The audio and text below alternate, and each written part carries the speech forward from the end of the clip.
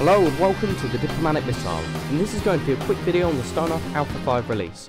There have only been a few changes since my last update video, so I'm going to cover them nice and fast.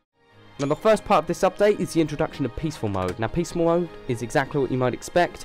It means that no enemies, goblins at the moment, will spawn, and just allows the freedom of a sandbox so you can build without a threat.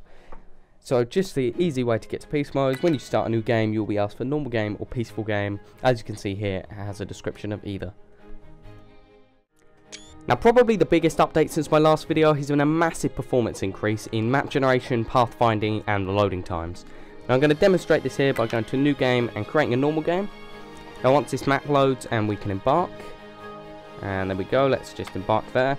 We can now see that the loading times are just massively increased. Now this also goes for pathfinding.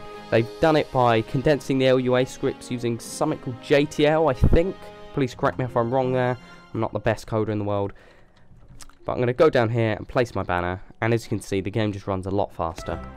Now this is a really great improvement for Stonehearth, as it was quite a simple game, but I think that adding this, it did kind of like tank the CPU a bit, but adding this kind of opens up the game for many other users. Now couple of smaller updates here. We first have an updated character sheet, so if we go to our managed citizens and let's say Lorna Brightwell, we'll click here and we'll click on her banner. As you can see, it now has an equipment box where this person has a mining pick and a worker outfit and no weapon, I suppose that's for. And all of these are now updated, so she's got health bar, morale and experience, and the mind, body and spirit are all still there.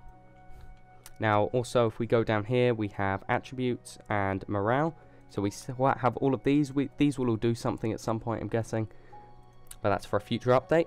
And another quick one is the goblins will now spawn and attack you a lot more moderately. They won't come in like massive waves of like 10 or more and you'll just get destroyed on like the third day. They come in at a much slower pace, which is really, really helpful. Now there have of course been some quite minor bug fixes, as well as one quite big one which completely crashed the game. And there's also been some quite big pathfinding updates where workers will get stuck a lot less often. They'll barely get stuck at all now. And yeah, also the game is now available to all $15 backers, as I'm sure you know.